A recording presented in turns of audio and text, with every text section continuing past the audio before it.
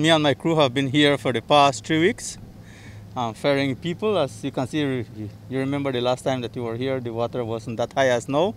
But yes, the water has come down and such. We are traveling up and down, no ferrying personnel, and we are at least from this direction about a mile up. And if water do arises more, then we will have to open that channel right there all the way up until we can find dry ground. So far, only 4 families from that has been affected with the flooding.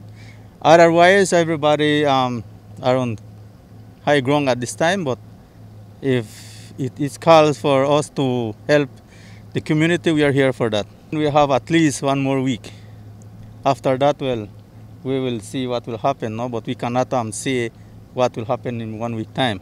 It's just a matter of time. So this is only the entrance. What's happening inside the village? Are homes being invaded by water?